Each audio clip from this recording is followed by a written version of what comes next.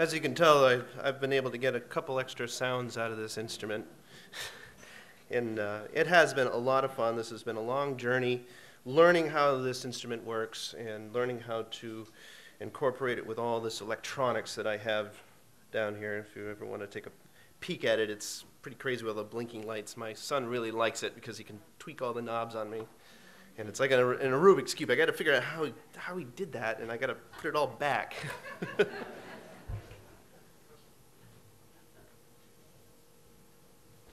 So I play a lot of bluegrass music, and I also play a lot of Celtic music as well, and I try to marry the two together. And there's a interesting technique that has sort of come out of the fiddling world at Berkeley, and it developed from a bluegrass chop into a bluegrass rhythm chop. And